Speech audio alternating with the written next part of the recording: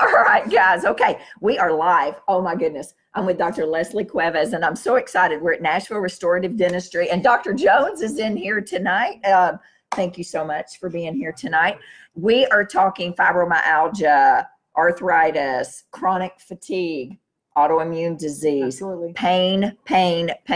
And if you're not here tonight, you are going to miss out, because we are getting ready to have the greatest education. I am thrilled to death to have Dr. Cuevas here. You know, when a doctor reaches out to you, reaches out to a nurse practitioner for darn sure on Instagram, I got a message from her on Instagram, says, hey, I heard you, you know, whatever you do, this kind of medicine and stuff.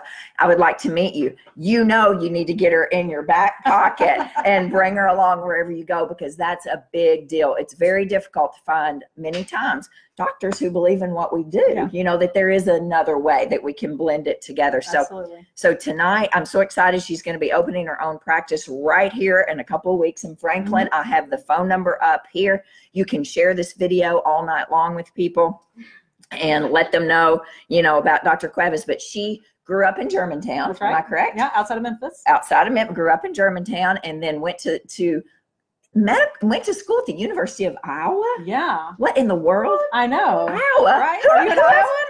I'm an Iowan. Really? Where from? Animals, about 30 miles east of Cedar Rapids. Oh, wow. Yeah. And then, no, here's the coolest thing. And then she went to med school and all that, Tennessee and Vanderbilt, and did all the great things and became a rheumatologist, thank goodness. But here's the cool thing about her. She went to seminary. So I love that. And she studied soul care. Whoa. How many doctors need to study soul care? All of us need to study, not right? all of us. I mean, not just all of us need to study soul care. What that's like a really cool tidbit about you. Yeah. Right? She's a single mama and got her daughter here, who is like going to be the greatest thing on Broadway. And I'm so excited. I've seen her sing. I'm all excited. So we're going to talk. Let's get busy. Yeah, Thank you for absolutely. being here. Thank you for taking time on a Friday night to be here. No, it's my in fact, pleasure. thank you to every single one of you, because it's Friday night in Nashville, Music City, Tennessee. And here you are sitting learning about rheumatology. Thank you. I appreciate that. Yeah. And those of you watching, you're talking like that's not as cool as being downtown on Broadway. Well, no, right. I'm floored every Friday night when people show up in here. It's like, what are you people doing? Driving like 2 hours away to come. It's fascinating. That's awesome. So it's a good community. Yeah. Welcome to the thank community. you. And I'm so excited for you stepping out of the box. Awesome. Tell us what you're doing. Well, so a lot of people, first thing what's a rheumatologist, you know? A lot of times it's easy to say I'm an arthritis doctor, because a lot of people come that have arthritis. But really what's different about a rheumatologist is we're good at inflammation. And we've already talked about it being the white devil. Yes, it is the white devil. But, Don't you know, send me a nasty email, please. Send them to her, not to me. That's Dani Williamson. My email, my email went down. It's down. No, but I deal with a lot of inflammation and autoimmune diseases and things. But there's a lot of things I take care of that aren't related to inflammation, things like osteoarthritis or fibromyalgia or conditions of that nature. What I really enjoy doing is basically hearing people's stories. As a rheumatologist, a lot of times I'll tell my patients, sometimes I feel like I'm on an episode of Law and Order, and I'm putting together this case for a disease, and I'm using all this circumstantial evidence. You know, how long are you stiff? How many joints swell? What do your lab tests look like? What do your x-rays look like? And I put it all together and I try to say, okay, I think I've proven that you have lupus, or I think I've proven that you have rheumatoid arthritis, or I think I've proven that you have fibromyalgia. And then we put it together. And sometimes that's real easy. Sometimes we do it the first visit, and obviously this is what's going on. But you know, sometimes it takes several visits. It takes time, even years, for something to really manifest itself. So we're dealing with chronic illness. I'm dealing with the same patients over and over again, which is what I really enjoy doing, which is fun. Being with a group of people with Hashimoto's, number one, I know I'm with very well-educated people, which is great. But you know, I see a lot of that in my clinic for a couple of different reasons. One is that most of you probably know that when you're diagnosed with one autoimmune condition, you're more likely to have another. So sometimes people come to see me because they already know they have Hashimoto's, but now they're concerned, could I have something like rheumatoid arthritis or lupus or Sjogren's or scleroderma, things of that nature. So they come to me for evaluation. Sometimes I find people's Hashimoto's because they've been found to have a positive ANA. Maybe they went to their doctor and said, I feel really tired. You know, you mentioned that, like, I feel so tired. And they'll check an ANA and they'll say, oh, you probably have lupus. And then they send them to me, and I'll look and I'll find their thyroid antibodies, and I'll say, no, this isn't lupus. This is probably Hashimoto's. And so then they can get the appropriate care for that. And a lot of times what I also find with my Hashimoto's patients is that they're having a lot of pain. We've mentioned that already today. You know, and that pain is kind of that monster that everybody knows something about, but it is so big that we don't quite know what to do about it, or even how to sometimes embrace it. Up to 62% of people with Hashimoto's can have fibromyalgia. Wow. So what is fibromyalgia? You know, fibromyalgia is a pain processing condition, meaning brain pain. You know, a lot of people back in the old days, 20 years ago or so, that had fibromyalgia, they were told by doctors, it's all in your head.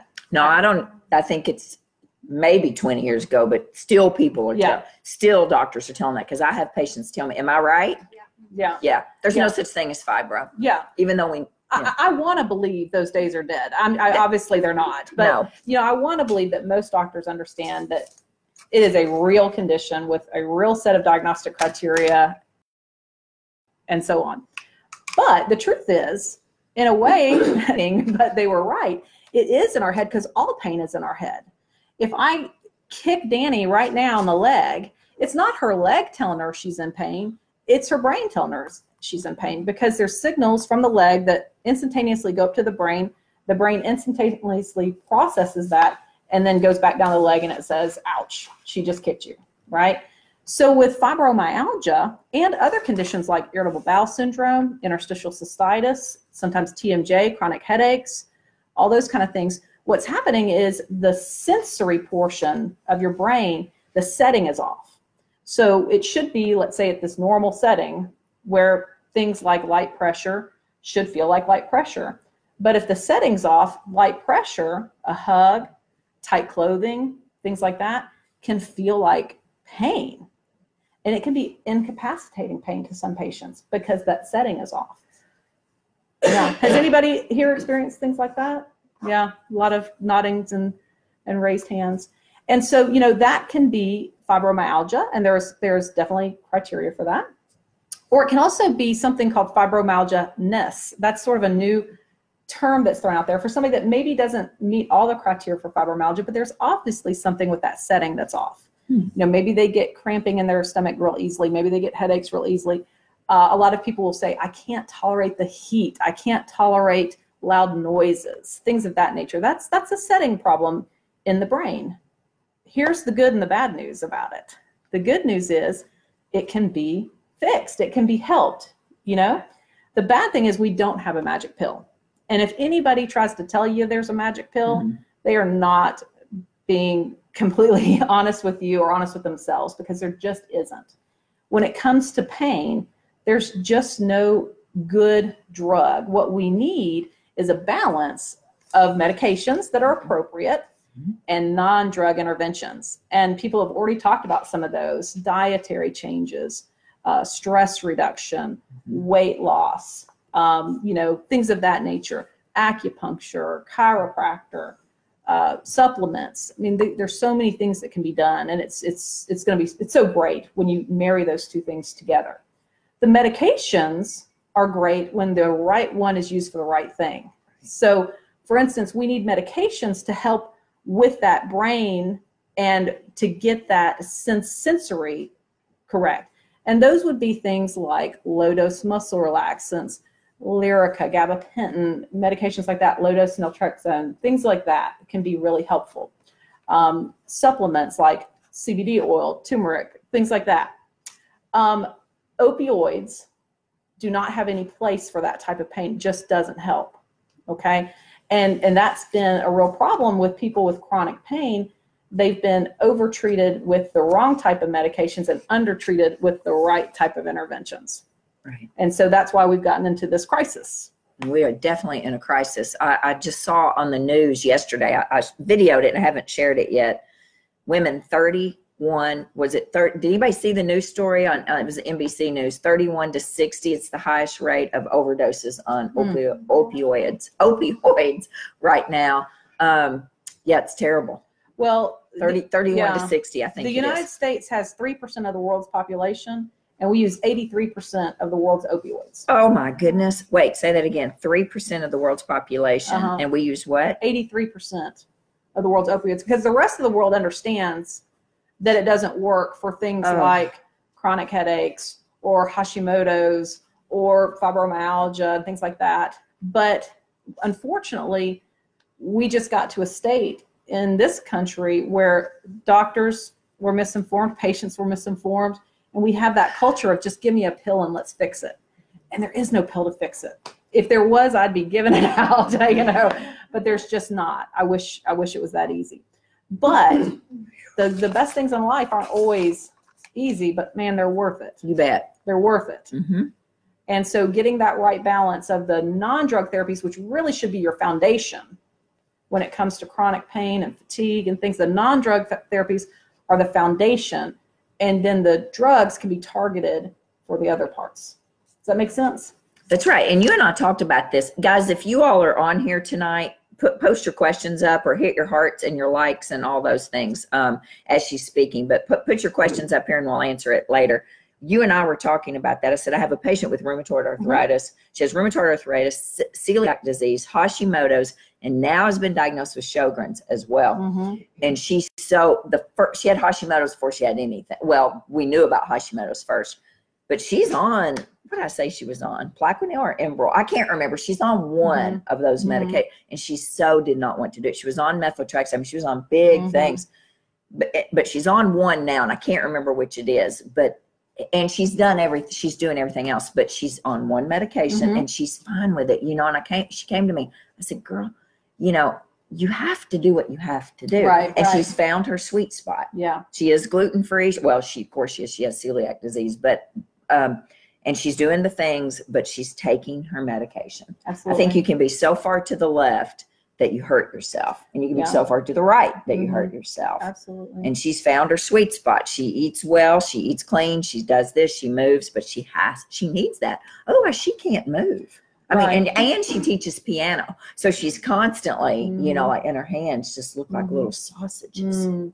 Yeah, no, if you have an autoimmune disease like rheumatoid arthritis, lupus, conditions like that, where you have active inflammation in a joint, it's super important to be on the right medication. And we call those DMARDs, disease modifying anti-rheumatic drugs. Those are super important because chronic inflammation not only causes pain, stiffness, and swelling, but can actually start to erode into the joint and cause deformity. And once you have a deformity, right, I can treat inflammation, but if you have a deformity or damage to the joint, that's forever, right?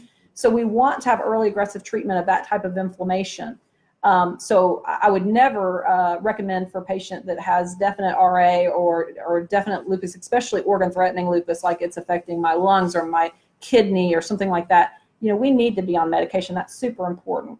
But that doesn't mean medication is the only part, right? So there are patients, for instance, that have lupus that they'll take their medicine, they're fine with that, but they don't want to put their sunblock on, or they don't want to, eat the right way, or work on their stress levels. I'll ask them, are you doing anything to modify your stress? Oh no, you just don't understand. It's just so bad. No, I do understand, because life is hard. Life is hard. It is hard. I understand, lady. And yes. Yeah, every person in this room, I'm sure, me included, has been through something, and it is hard, but that's when it becomes even more important. I remember the first time someone told me, you need to really work on deep breathing. And I thought, deep breathing is not going to fix this circumstance, right? Well, that was my mistake, because it's not about fixing the circumstance. It's about self-care in the midst of the circumstance. Amen. Right? And so that self-care portion is so important. And I find that most of my patients, I have a lot of women patients, we're so good at serving other people. And we somehow have been misinformed that self-care is selfish. It is not. It is not. Self-care. You don't even know me. essential. You are speaking my language Am I? over here. Oh my gosh. How often do I teach this? Do I talk about this? Put your We're oxygen practically mask twins. Look. on first. Ladies, because I'm telling you, there's a reason you put your oxygen mask on first when the ship's going down or the airplane's going down or whatever, right? I mean, you can't pour from an empty vessel. It doesn't happen. You can't do it. And you're worthy to take care of yourself. Absolutely. Right? Absolutely. So important. I know. So important. So yeah, so finding that sweet spot. And that's why I'm so glad to, partner with Dani here and talk about these things, because there's things that she does and she's so good at that I haven't been trained as a traditional medical doctor. And there's things that I can do as a rheumatologist that she's not necessarily trained in. And finding that, like you said, the sweet spot, the balance is super important. And I wish that some of her patients would trust the medications a little more. And I wish that some of my patients would trust the process a little more. Trust the process. Yeah, there you go. Absolutely. Yeah. Absolutely. Yeah. We it's okay. We'll get them there. We'll get them there. We'll get them there. One step at a time. One step at a time. And but I had this, I'll tell a story that it was such a cool thing that happened.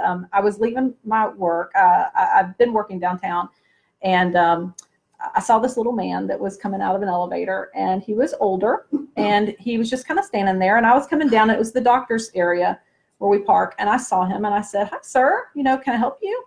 And I'm a pretty chipper, upbeat type person anyway. And he said, "Yeah, I don't know where the ER is."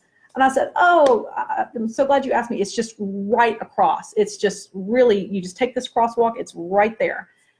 And he's like, "Oh, thank you." And I turned and I start to walk to my car, and I'm sitting there thinking to myself, man, he's so lucky he ran into me. I'm so friendly. And I told him right where that ER was. I mean, I was feeling really good about myself. And I got in my car and I start to leave, and I see him, and he is still standing right just a few steps from where I saw him. And I thought, oh dear, I should have helped him. And right when I thought that, I saw this nurse walking across, and she saw him, and she talked to him, and then she grabbed his arm and walked across with him. And I thought, sometimes, you mentioned earlier, pill in a pamphlet, we direct people where to go. But sometimes people need us to link arms. They do. And walk hand with them, in hand. That's right. And that's what's so great about this group. That's so great about what we can do when we work together. We really need to just walk with people. You bet. You bet. I was in the breast center today at St. Thomas, and this lady came down, a nurse, some girl got lost, couldn't find the breast center, but she walked her right down to it and dropped her off. She said, "I couldn't find it." So isn't that something? I know. Yeah. That's a good story. That's exactly how we need to do it, right? Absolutely. There's power in numbers, and there's power in community. And I'm a big believer people heal when they have community, whether it's one person or a whole group of people. That's why this group is a good group. You've got yourself hooked up with a good community. Nice. And I'm telling you, they're like me. They're loudmouths. When they believe in somebody and when they like somebody, they will refer patients. I mean, they will send people your way. So anything else? I was diagnosed with lupus when I was 35 years old, and I went to see somebody. I lived in Paducah. I think I was 35. I don't know. I was in my 30s. I was in the middle of all kinds of stuff, like somewhere in my 30s. My OBGYN found me the best rheumatologist there was at Vanderbilt, right? So I was all excited. I was going to Vanderbilt because I'm from Gilbertsville, Kentucky. So I was real excited. I got in there. I knew nothing about functional medicine. And she looked at me and she said, "Danielle, there is no cure for lupus. It will kill you." I mean, this is what the rheumatologist said to me straight up. And she goes, "Here's your pain medicine. Here's your anti-inflammatory." She said, "But these will hurt your kidneys, and we need to check your kidneys anyway every 6 months." And I was like, "What?" And so I was put on, I don't know what I was on, something that got pulled off the market, actually. Like it did. What was off the market? Was it Vioxx? I was put on Vioxx, right? Okay. So I was like, well, I don't like her. And she was the best there was, right? That's what I was told. Now she's still around because I know, because people come in and tell me. But so then I told my doctor, Dr. Clark, I said, "Find me a new one." And so she found me a new one, and I didn't know anything about diet or anything. So she found me a new one, and Dr. Gore, and I mean, this was 25 years ago nearly, right? So Dr. Gore is great. Yeah, he said the same thing. There's no cure, blah, blah, blah. But he said it a lot nicer, and certainly didn't tell me I was going to die or I could die, And so I went to him for years, but I hadn't been there in a long time. But, you got to be careful what you say to people. I'm remember Sure. that 25 years later. Absolutely. Danielle, there's no cure. Yeah. You're going to die, or there's, people die from this. I was like, Well, and what? there is no cure. Nothing I really I take care of know. has a cure. But we do have treatments. Yeah. But what I usually tell people, a lot of people know the disease diabetes, and I'll say, listen, you know people that have diabetes. And there's some people who can just watch their diet and that's it. That's right. And then there's some people that no matter what they do, they go blind or lose a leg, right? I mean, that's the severe, and there's everything in between. And it's the same thing with lupus and RA and fibromyalgia and Hashimoto's. I mean, there's people with Hashimoto's that just have positive antibodies and no major symptoms. That's right. They feel fine. They don't even know they have antibodies. Exactly. I tell them, oh my gosh, do you know your antibodies are like 800 and something? My what? Yeah. Like they don't even have any idea they have Hashimoto's. Right. Isn't that something? And then there's other people that really struggle, Absolutely. and, and everything in between. So, there's no one size fits all when it comes to our bodies. And, we can Google stuff and we can WebMD it, and it's helpful, but it's not you. You need that That's right. personalized, individualized care. You need Yes. a doctor, you need a team, you need, or a nurse practitioner. Absolutely, provider. No provider. It drives me. I love doctors. I think doctors are fabulous. There's doctors in this house. I like doctors, but it drives me nuts on those pharmaceutical commercials where they say, ask your doctor. Well, you know what? There's a lot of nurse practitioners out there.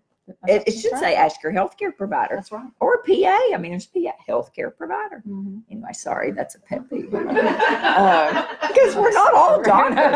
No, we're not all doctors. That's right. And, right? And we know our place. We're nurse practitioners. That's why she's the doctor. That's right. Okay, we are having fun. Okay, so I'm thrilled. So do you have anything else to say? When are you opening? What's the address? Where are you? I've already put the phone number up here, guys. And if you have any questions, please put your questions up there and we'll answer it. But tell us, what's the story? So I decided to open up my own solo rheumatology clinic, which was sort of a dream that I never really acted on. And then it sort of hit me that if I want to do it, this is the time. And I'm so excited to do it. And so it's called Cuevas Center for Arthritis and Fibromyalgia. And it's going to be at the 100 Covey Drive. That's a building right in front of Williamson Medical Center, Suite 211. And they're actually doing construction as we speak, putting in some new floors, new paint, all that good stuff. So it should be open on January 28th, is I'm hoping to be my first day to see patients. Might be open a couple of days earlier than that, but we're shooting for January 28th. January 28th. Yeah. Oh, yeah. And thank you. I'm so excited. I mean, it's a huge deal. Yeah. So when I was stepping out of the boat of my office 4.5 years ago or so, I was thinking, oh my gosh, I'm a single mom. What if this doesn't work? Holy cow, I owe $196,000. Well, at that point, I owed like $175,000 in student loans. I mean, it was just a big ordeal. But I thought, worst case scenario, I have to go work at a minute clinic. Well, what the heck? I can go work in a minute clinic. That's way easier than doing what I do for a living. I mean, you're right. It's runny nose that they have zero scope hardly there that they can do. That's the worst case scenario. That's what I kept thinking. It's the worst case. Yeah. Well, guess what? I don't have to go work at a minute clinic. Amen. Right? Amen to that. So you are not going to have to go back to, you're not going to have to go to a minute clinic. Thank goodness. It's going to be. Oh, they would not like you because you'd be saying, well, what about your diet? What about, right? No, you can ask my daughter if somebody comes to a minute clinic with like sniffles, I'll be like, drink a big glass of water and take a hot bath. That's usually my my thing for everything. That's exactly right. No, but really, I'm super excited about it. The sort of mission behind my new office, the reason I did it the way I did it, it's really a micro practice. It's me and I have one assistant, and for now. Well, that's what I thought too. Well, no, I had one girl. I almost gave her a nervous breakdown. She almost died. Don't say that. What if my assistant? Because the phone kept ringing, which is a great thing. No, but the reason is I want to have that one-on-one. You know, what I realized after years and years and years of doing this, the more patients you see, the less time you have to interact with them. And I realized that, gosh, I can learn a lot about a patient if I take their blood pressure myself. And I can learn a lot about a patient when I call them and tell them about their labs instead of just they getting a message, you're a little anemic, call your PCP, so the sort of design is to have more access. Thing I'm excited about the most is I've got a HIPAA compliant texting app. So my patients can actually text me. And that's been great. I've had that for about a month now. And even though my new practice isn't open yet, my current patients are using it. They love it. And it's great. It's really great. They can text me their labs. They can text me pictures of a rash. They can just text me their concerns, or even just like, hey, is it normal that XYZ is happening? You know, so that's pretty exciting. That is exciting. Yeah, it is. Yeah, we discussed that app. So that's great. Well, I'm excited. We're going to ask questions here. We're going to, you guys who aren't here, sorry, you're going to have to ask your questions online, but you've got her phone number. I'll put her address up there. 100 Covey Drive Suite. Did you say 208? 211. 211. 208's probably, you know, who knows? If somebody proctology or something like don't go that. there. We don't want to go there. All right, guys. Okay, you guys have a great night. Sunday night, 7 p.m. at Dani Williamson Wellness is part 2 of the dangers of electromagnetic fields. Did you watch that first one? Have you seen it? Yes, and we have been talking about it at home. I'm very nervous about all of guys. You guys need to bring your notebooks. my bad habit. Listen, I was in, okay, so we're not logging off yet because I have a lot of words. I wasn't voted most talkative for nothing in high school my senior year. Listen, I was in Whole Foods on Tuesday. This lady walked up to me. She goes, "You changed our entire family Sunday night." And I was like, "What?"